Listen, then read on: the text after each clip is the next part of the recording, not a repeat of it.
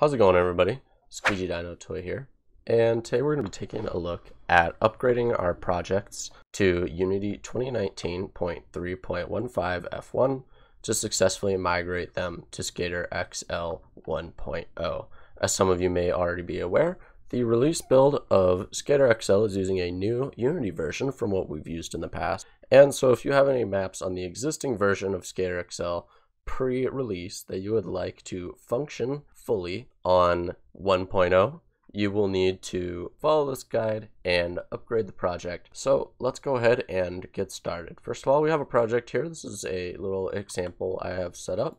And as you can see, we are in Unity 2018.4.17 F1. Current existing build of Skater XL v3 is on this version of Unity. So I can go ahead and close out of that. And our first step is actually going to be going to the Unity download archive. The link will be in the description, or just go to this URL at the Unity website. And we're going to go ahead and select Unity 2019 and scroll down until we find 2019.3.15. This is the version we're looking for, and I can go ahead and download that to my Unity hub and hit open.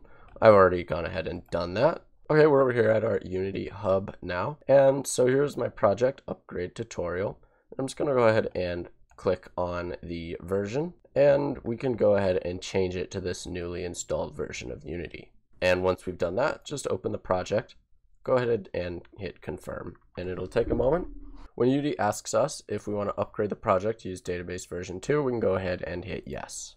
Okay, so once Unity has completed its process, we will be greeted with this screen here. This is the HD render pipeline wizard. This is a really helpful window. I don't recommend closing it. If you do close it, you can get it back by going to Window, Render Pipeline, HD Render Pipeline Wizard. And I'm actually just going to go ahead and attach this over here to this part of my screen. So this Render Pipeline Wizard is quite useful, and it'll go ahead and fix a lot of things for us automatically. As you can see, our scene is invisible, which we do not want. So to fix that, we can go ahead and click this Populate and Reset button. And it doesn't take too long, but it's gone ahead and put our objects back in place, which is nice. Now, as you can see, the lighting is quite a bit messed up, but we'll get to that in a second. Next, we're just going to go ahead and click this Fix All button. That'll just fix a bunch of automated stuff within Unity. Okay, so we're looking a bit better now, and essentially our project has been successfully upgraded to 1.0. And if that's all you need to watch, then that is great. But I'm going to go ahead and go a little more into depth on a couple quick things that we can go ahead and work on to patch the lighting. So something else we're going to notice here moving forward is that the sky is basically gone. We can go ahead and go to our volume, which is where this type of information is stored. And the exponential fog is no longer a thing in Unity 2019, really. It still semi-supports it, but it's deprecated. And also, the procedural sky is no longer really a thing. It is also deprecated, and it should show up a little bit, but it's obviously completely broken. So I actually just recommend deleting your original volume settings unless you had a lot of stuff going on with it. You're better off just creating a new one. So we're going to right-click in our hierarchy, and we're going to come down here to volume, and we're going to create a sky and fog volume. Though starts out with a physically based sky, this is essentially the new procedural sky. It's quite a bit nicer, has a lot more control. And as you can see, we've already made quite a large step towards making our scene look better. So the next thing we can do is we can come over here to our lighting panel and our profile here. You'll notice the lighting panel is different if you're familiar with it. And we're going to click on this profile, and we're going to select our new sky and fog volumes. And if you don't know what one you're currently using, we can click on our sky and fog volume in the inspector, and we can just click this profile here. It'll take us right to it and where the asset is stored in our project. And we're just going to drag and drop that over here. And then we're going to set our static lighting sky to the physically based sky that we have equipped. I have auto generate lighting on. I recommend disabling this by default, but we'll just let it finish generating for a moment here. So I'm going to uncheck that now that it's done, and we'll just do manual generations from here on out. But as you can see, the project is already looking substantially better. Honestly, this is a fairly acceptable looking scene. I'd like to touch very briefly on one final thing before I end out this video, however.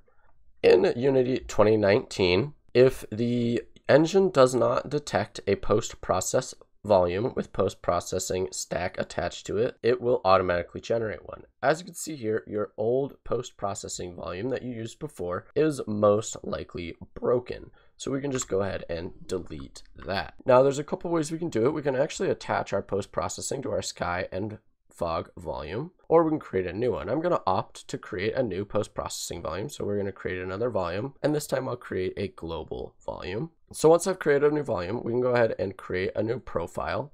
I'm just going to go ahead and click on this profile here, and we're going to rename this. I've gone ahead and called that my post-processing profile, and we can go ahead and click back on our volume, and we'll rename that as well. And now we can add our post-processing overrides.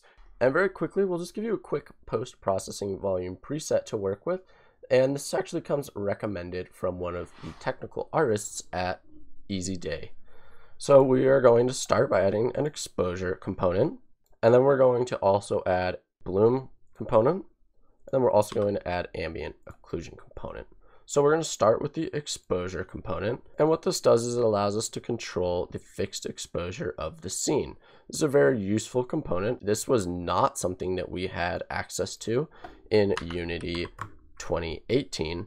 And it's quite nice to use here in 2019. We can go ahead and look at our camera and see that the scene looks quite good in the viewport. The next thing we'll enable is we'll just turn on our bloom here. So we'll give the intensity and threshold checks, and we can bump the intensity up a little bit. Although there's nothing in this particular scene that blooms very much, it is another very nice tool. And as always, you will have to play with these sliders and whatnot yourself a little bit. If you are interested in adding a lens dirt, this is sort of what they've used in DTLA to give that really nice camera lens effect. You can grab a lens dirt smudge texture, and I can go into more depth on that in the future in a different tutorial. And lastly, we'll just go ahead and turn on our screen space ambient occlusion and bump that up a little bit to add a little bit more realism to our shadows. And that is essentially all of the steps that are required to upgrade our scene for Unity 2019.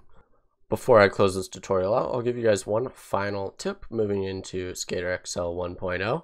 We can now have custom map preview images in the map selection menu. And to do that is very simple. So I've taken a quick screenshot of my map here in game, and I'm going ahead and copy this. And you can use any PNG for this process. It doesn't need to be, you can use literally any PNG. All we're going to do is we're going to name the PNG the same as our scene. So it's going to be upgrade scene.png. And now once we fire up SqueegeeDinoToy, we will have that as the preview screen for our map. As always, guys, thanks for watching, and I hope you have a wonderful day. Feel free to reach out on the Discord and the map creation channel on the SXL Discord if you have any further questions. There will be links to everything you need in the description of the video, and look forward to seeing you all in the future.